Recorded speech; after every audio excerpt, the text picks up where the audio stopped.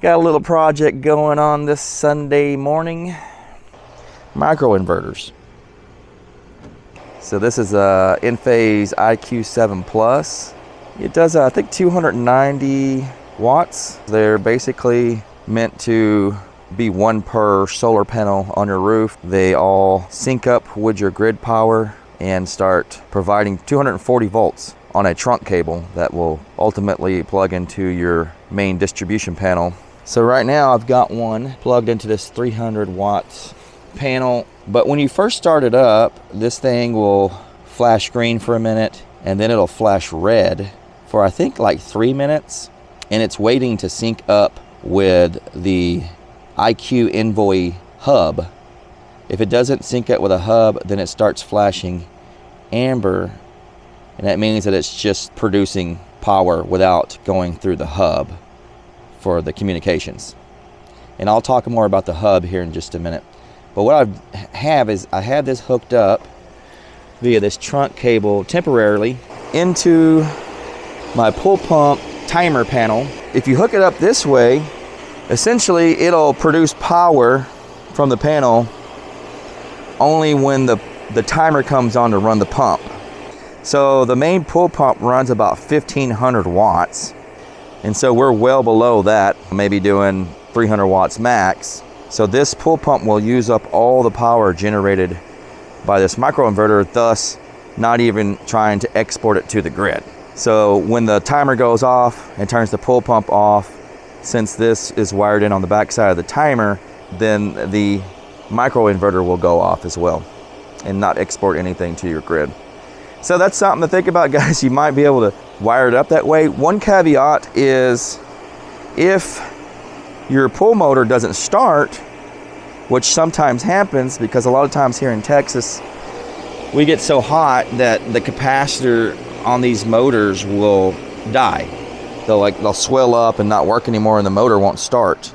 In that scenario, you might actually start exporting power to the grid, and if you're not set up to do that, then your power company is going to be a little bit upset about it. Ultimately, what I'm going to do is I want to hook this up, and I would like to put panels up on the roof here to provide some power to run my pool pumps. So ultimately, I want to do is have the Enphase IQ Envoy gateway monitor the current to make sure I'm not exporting anything to the grid.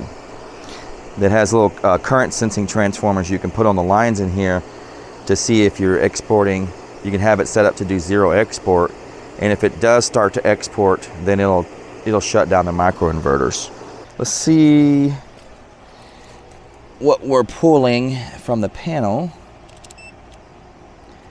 So we're pulling 7.4 amps DC from the panel. Now let's check the AC side.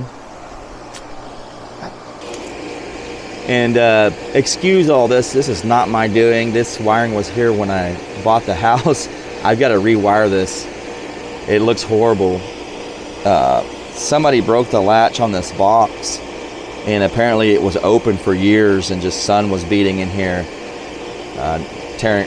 deteriorating this wire. All right, so let's see. I'm doing 9.974 amps. So let's calculate that. So 0.940 times 240 volts is 225 watts being pushed in right now. Pretty awesome. All right, so let's keep an eye on this. Oh, we're actually getting even more power now. Almost 1 amp. So that'd be close to 240 watts. So I'm going to turn the pool pumps off, and we should see this stop producing immediately. So the microinverter shut down because it lost grid. We'll see what it's flashing over here. There it is. Oh. Now it went from amber to red. I don't know if you can tell if that's red, but it is. Before it was flashing amber. And let's turn the pump back on. And like I said, it usually takes a little bit for it to, a few minutes for it to start back up.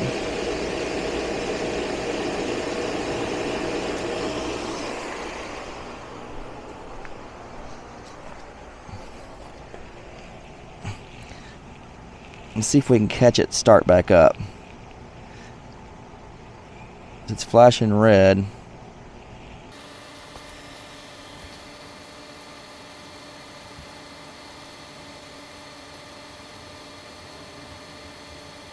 One eternity later. All right, there it is. Now it's amber. So now it's changed from red to flashing amber. That means it didn't find the gateway, so it's just going to go ahead and continue on without it and produce power.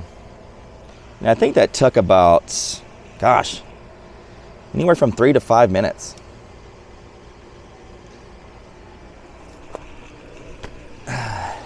Now we can go over here and see it's producing power again. 0.946 amps. So pretty neat, these things. Now let's take a look at the Envoy gateway. So this is kind of like the brain box. And it can communicate with these microinverters, and it does so over the trunk cable.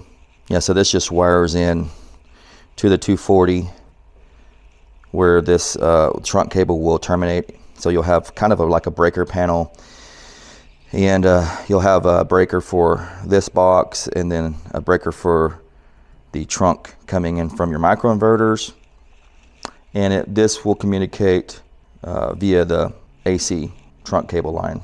And then it has a place to put your current sensing transformers. So there's a production spot, and that's the line coming from the trunk line coming from the microinverters, so it can determine how much total power is being produced.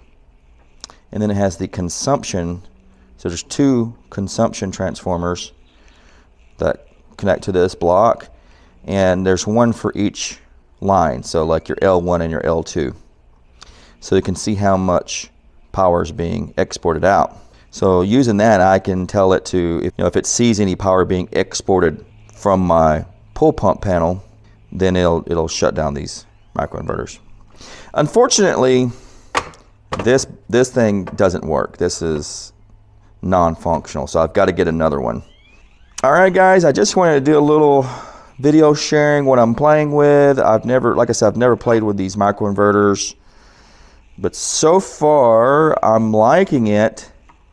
It does increase the cost, but the simplicity aspect of it is just really nice to be able to slap these on and have one AC trunk line. You're not going to be dealing with DC arc faults or any kind of high voltage DC that's going to be incredibly dangerous. I would say this is a much safer design, actually. Anyways, I think that's going to be it for the video, guys. I probably have more to come with microinverters in the future here, but for now, I'll catch you guys in the next one.